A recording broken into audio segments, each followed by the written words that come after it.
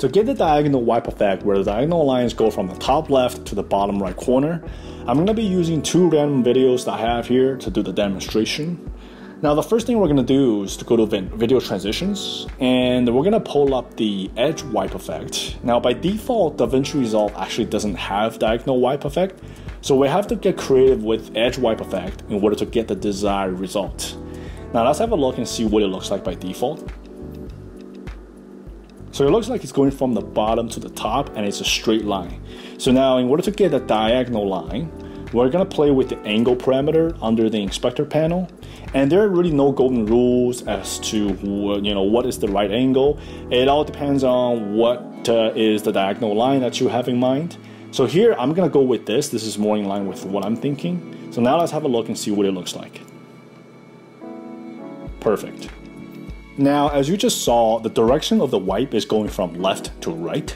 So now the question begs, what if we want the direction of the wipe to go from right to left, but still keep the same diagonal line?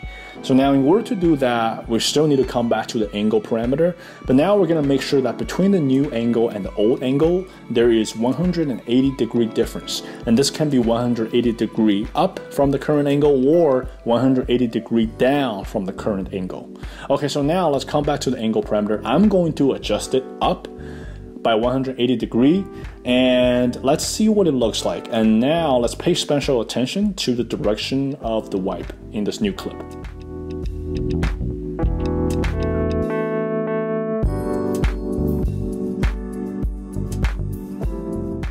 So now to get the diagonal wipe effect where the diagonal lines goes from the top right to the bottom left corner, it's pretty much going to be the same process. We're going to adjust the angle parameter here. Now, again, there are no right or wrong angles. It all comes down to what is the diagonal line that you have in mind. So here, in this case, this is more in line with what I'm thinking. So now let's play this and see what it looks like. And to change the direction of the wipe, once again, we're coming back to the angle parameter. We're going to make sure that between the new angle and the old angle, there is 180-degree difference. So for me this time, once again, I'm going to adjust it up by 180-degree. So now let's have a look. Alright, lastly, we're going to do all these 4 different effects in one sequence so that we can see how they compare against each other. But if you feel like you already have a good grasp on what is happening, on what to do, feel free to skip this part because it's going to feel more like a review. Okay, so now what we have here are pretty much 4 edge wipe effects placed back to back in one sequence. And we're going to adjust the first edge wipe effect first.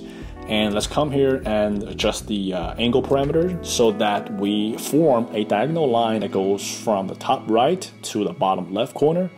That looks good. Let's move on to the next one. And we're going to change the direction of the wipe by ensuring that there's going to be 180-degree difference between that angle and this new angle. But also, as I mentioned earlier, now either you adjust down or you adjust up by 180-degree. It doesn't really matter. So if I'm going to adjust it up by 180-degree here, it's going to have the same effect. Okay, so now let's move on to the next one. We're going to form a diagonal line that goes from top left to bottom right corner. And we're going to the last one, we're going to change the direction of the wipe by ensuring that there's 180-degree difference. That's good. And now let's have a look and see what they look like.